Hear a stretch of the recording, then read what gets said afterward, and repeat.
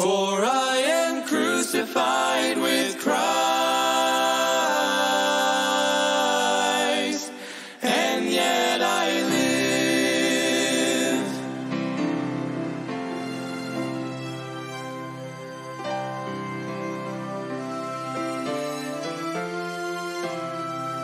Embrace the cross where Jesus... Welcome to Crossbound Ministries, where we are bringing the gospel of Jesus Christ to the world, encouraging Christians and pointing sinners to the cross.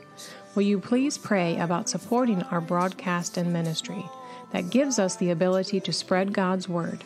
You can get involved by going to crossboundministry.com. Please welcome our preacher, Mike Sadler, as he brings us an important message from God's word. Amen. Praise the Lord. The cross requires, cling to the one. Amen. Open your Bible with me to 1 John. 1 John, as we start our walk through 1st, 2nd, and 3rd John, pulling out the nuggets of gold and truth that God has for us that we can apply to our lives. Amen. So the Bible says in 1 John chapter 1, verse number 1, that which was from the beginning, which we have heard, which we have seen with our eyes, which we have looked upon, and our hands have handled of the word of life. The doctrinal foundation of all true fellowship is in the person of the Lord Jesus Christ.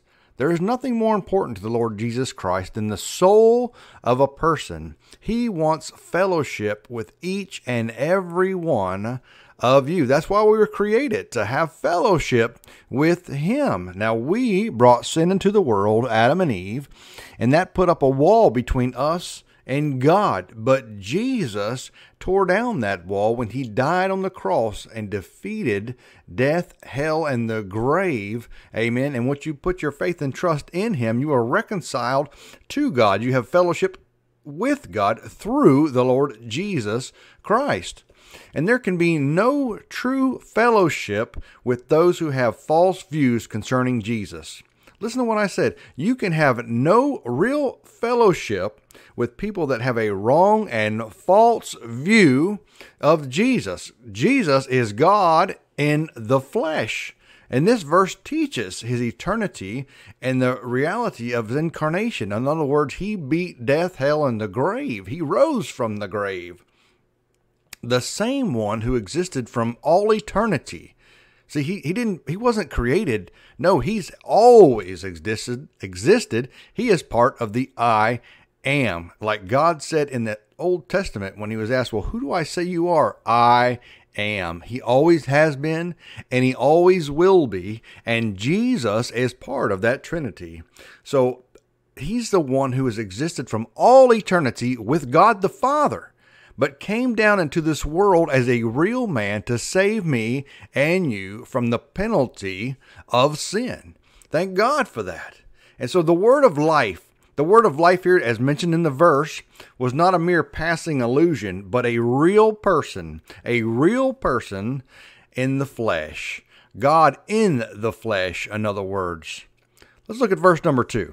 1 John chapter number 1, verse number 2. For the life was manifested, and we have seen it, and bear witness, and show it unto you, that eternal life, which was with the Father, and was manifested unto us. Get that part, was manifested unto us.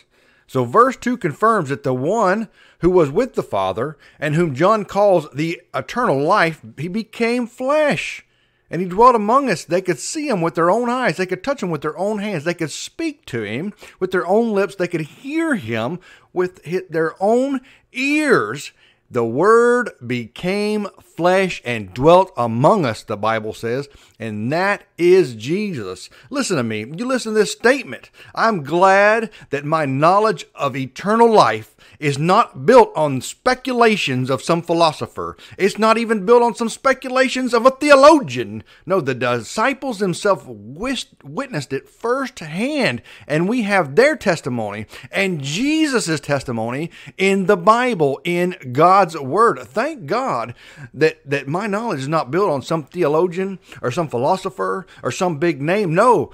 My faith is built on the Word of God. I have the testimony of the disciples and the testimony of Jesus Himself, and you have that too in your Bible. Thank God for that. Doesn't that shine a new light on the Bible and what it is to us and what it has for us? Amen. It is what God has to speak to you in this day. That's how important the Bible is.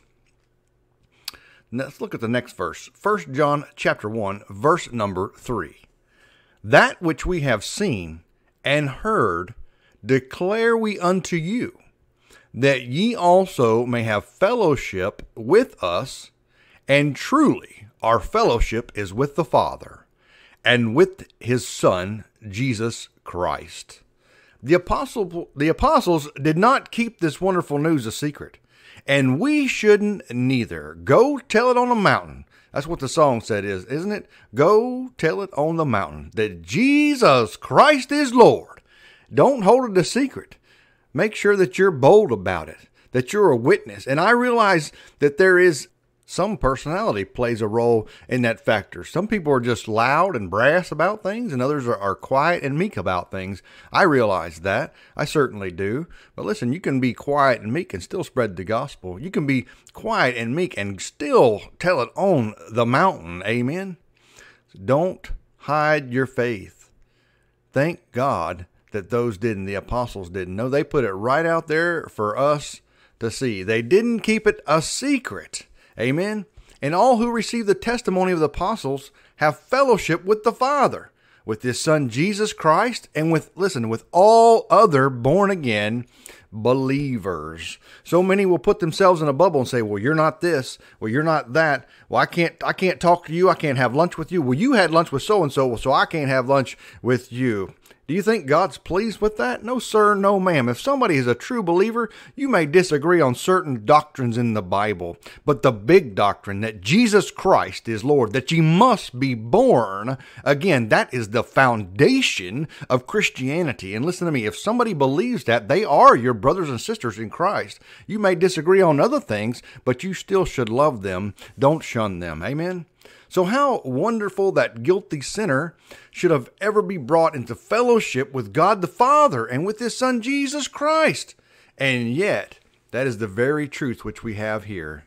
How a sorry sinner like myself can be brought into fellowship with the thrice holy God through the work that Jesus did on that cross. Amen.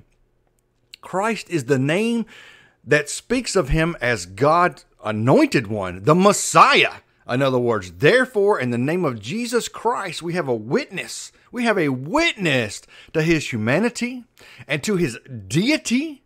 Christ is God. Amen. Let's look at verse number 4.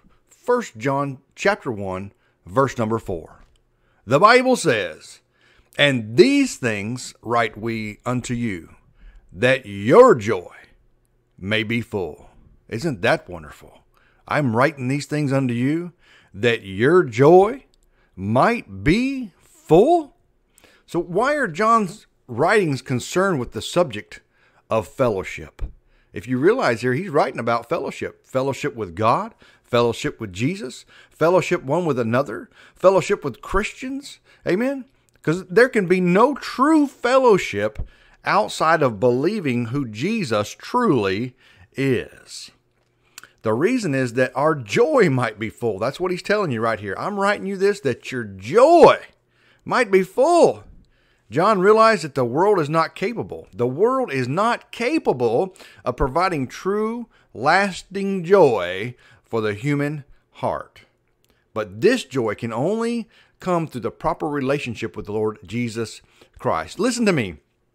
It's even in our Constitution. It's even in our Constitution. Life, liberty, and the pursuit of happiness. These men realized that they were chasing after, they didn't write life, liberty, and happiness. No, they wrote life, liberty, and the pursuit of happiness. Happiness is a fleeting thing. Happiness will run away from you. Happiness is having a good job, and you lose it, then you're unhappy. Happy is having a bank account. Unhappy would be somebody robbing you that bank account. But listen to me, when you have the joy of Jesus in your heart, nobody can take that. He said, lay up treasure in heaven where it can't be stolen, where it does not rust. You cannot lose it. Amen.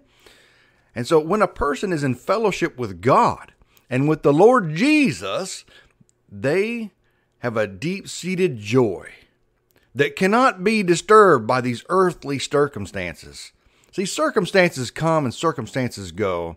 If you based your happiness and your joy on those circumstances, like I've got a good job, I have a nice home, I have a good amount of money in the bank, I have everything set up the way I want it. Those are circumstances.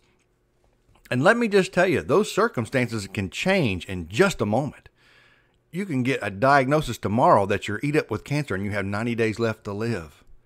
Somebody could rob you and you lose every dollar that you have. You might get fired at work for something you didn't even do. Your house might burn down. Those are all circumstances. But listen, when your joy is rooted in Jesus, nobody can take that away. You see, he puts a joy in your heart that can only come from God. He can fill a place that nobody else can fill. Everything else in life is empty. Now, I'm not saying you shouldn't be a good steward of what God has given you. If you have a business or a company or a home or a bank account or a wife and a marriage and kids, you should be a good steward of that. God has called you to be a good steward of that and make wise decisions. But just make sure that he is on the throne of your heart. And those things, those earthly possessions, are not what is taking the preeminence in your life. Make sure that Jesus is on the throne of your heart. Let's look at the next verse. 1 John chapter 1, verse number 5.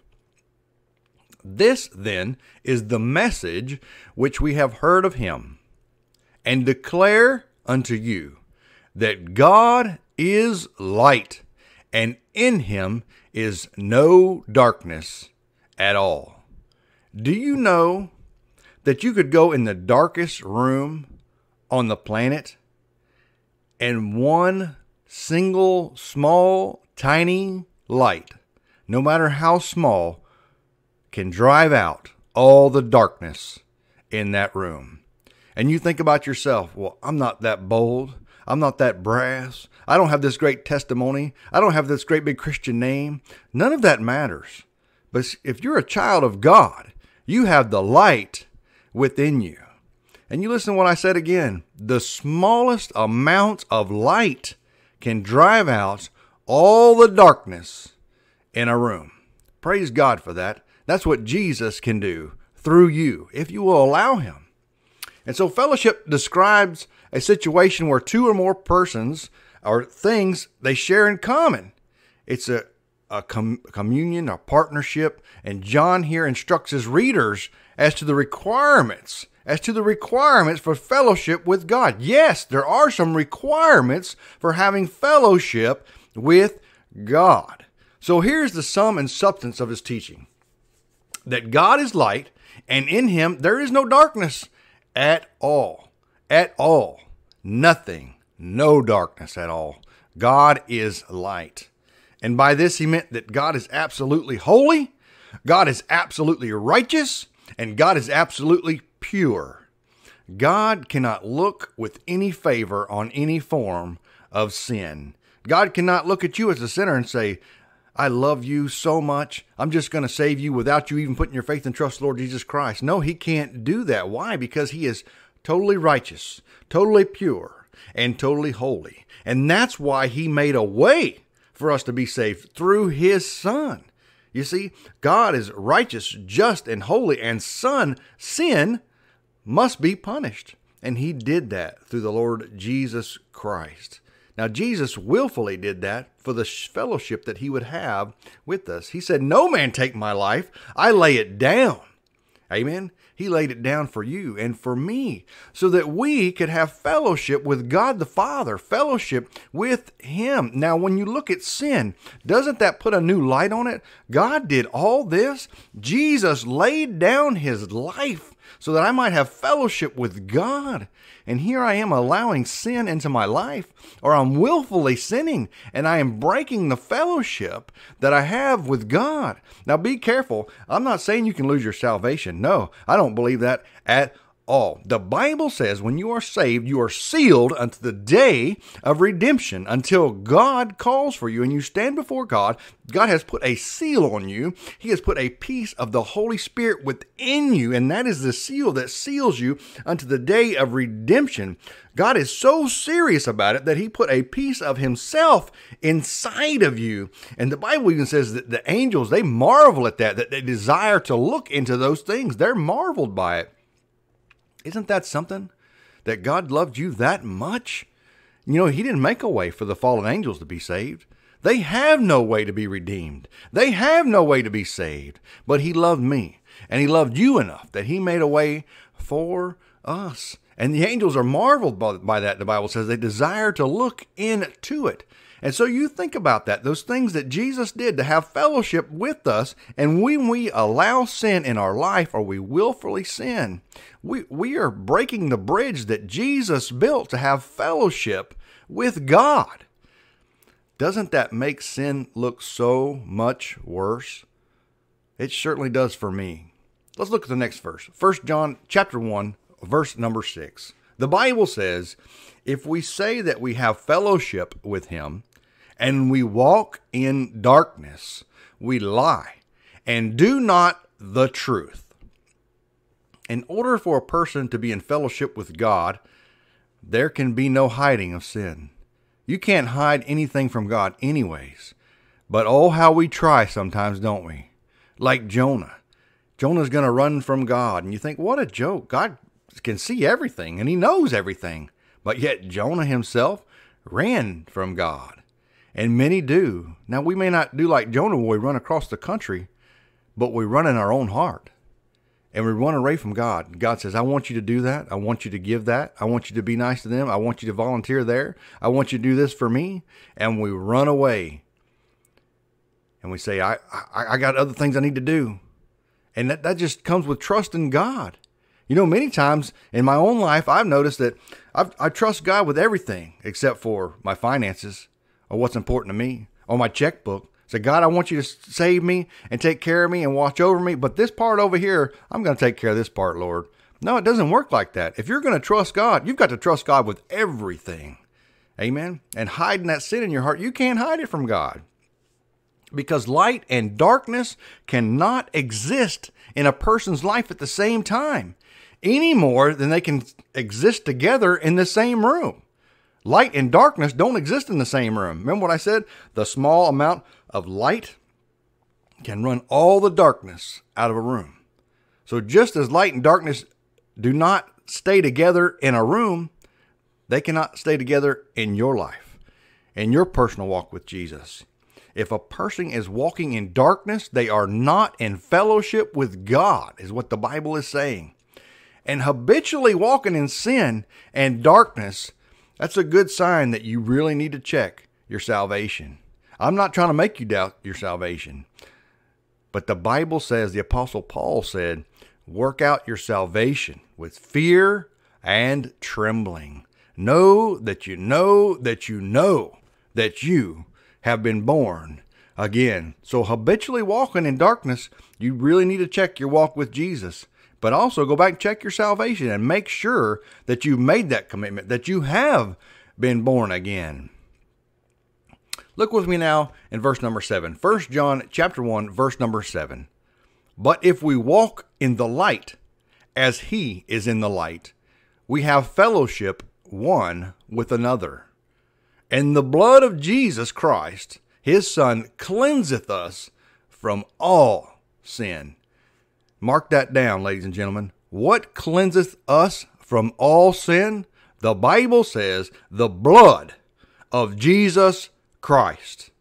It didn't just say Christ. No, it was specific. It said the blood of Jesus Christ his Son cleanseth us from all sin. You see, the life of the flesh is in the blood. Amen. So if a person walks in the light, then they can have fellowship with the Lord Jesus and with his fellow Christians if you're walking in the light as he is in the light. Why? Because you have a common goal. You have fellowship one with another. And as far as John is concerned in his passions, a man is either in the light or he's in the darkness. If he is in the light, he is a member of God's family. Amen. Now, can a Christian sin? Can a Christian fall off into darkness? Absolutely. Absolutely. A Christian can do anything an unsaved person can do. See, there's something that's so sacred, God won't touch it, and that is your free will. God wants you to choose him. First, starting with salvation. And then, second, starting with serving him and obeying him.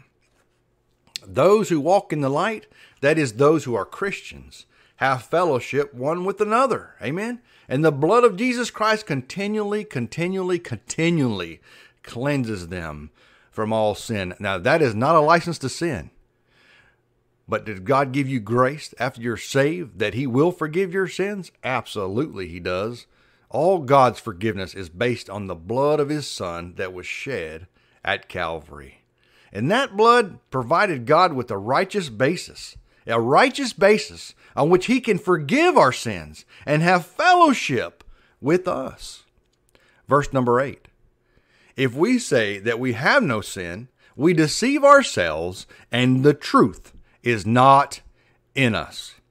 Fellowship with God requires that we acknowledge the truth concerning our own self. You see, you've got to see your own self for what you really are, not in your own distorted mirror of how important you are.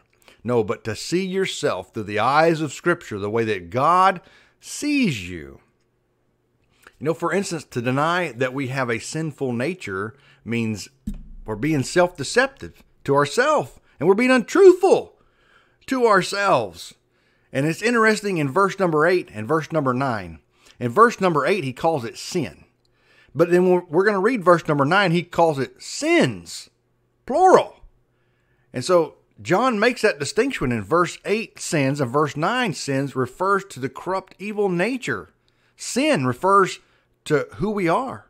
We are sinners. And actually, what we are is a lot worse than anything we have ever done. You say, explain that, preacher. Okay, here we go. Jesus said, if a man even look at a woman and lust after her, he has committed adultery with her in his own heart. He didn't actually do it. But the Bible says that he might as well have, because he already did it in his own heart. And so where he says sin, he's talking about what we really are. We're sinners. Sins would be the actual sins that we commit. But praise the Lord, Christ died for our sin and our sins. Conversion does not mean that it totally eradicates the sin nature out of your life. But it means that it's implanted a new divine nature, the power to live victorious over sin in your life. Here's an example. Here in this life, you're saved. You are saved from the penalty of sin. When you're saved, you're not going to hell. And when you're saved, you are saved from the power of sin in your life. It no longer has, unless you give it the power, but Christ has given you the power over sin in this life. And the last part is to be one day you'll be saved from the total presence of sin.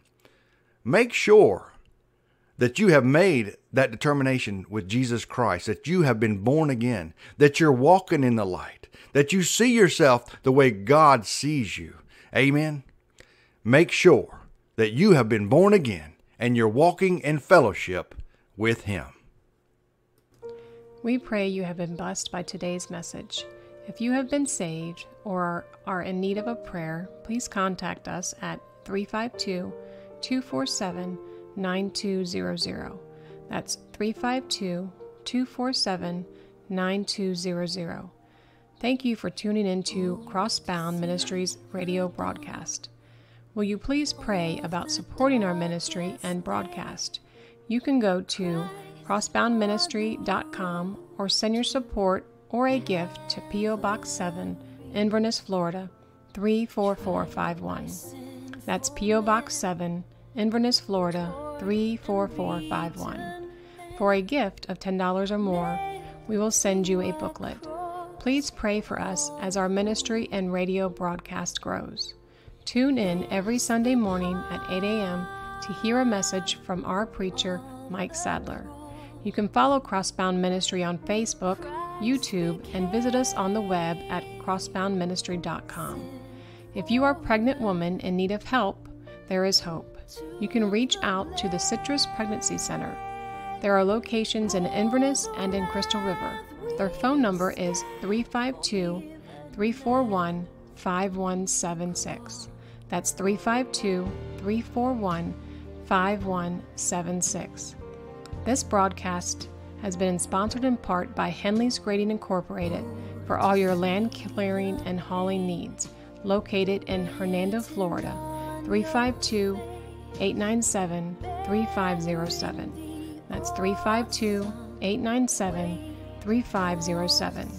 This program is sponsored by Crossbound Ministry of Inverness, Florida.